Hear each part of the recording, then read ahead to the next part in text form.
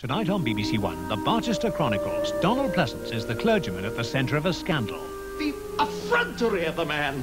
He has the right to ask the question. He has no right to imply that you are stealing money. We shall triumph, Mr. Harding. We shall triumph. The peace is shattered further by the arrival of the new bishop with his wife and chaplain. You might also mention the gas and hot water. Coping stone on the garden wall requires urgent attention. There is a hole in the kitchen that is clearly the work of rats. And the bishop is generally unhappy about the state of the locks. Locks! Donald Pleasance and Nigel Hawthorne star in the Barchester Chronicles tonight at 5:45 on BBC One. In 50 minutes on BBC One, Kate Adie reports on the highlights of the Queen's visit to Canada. First on BBC One, Robert Lacey visits France and the Marquis de Ganay.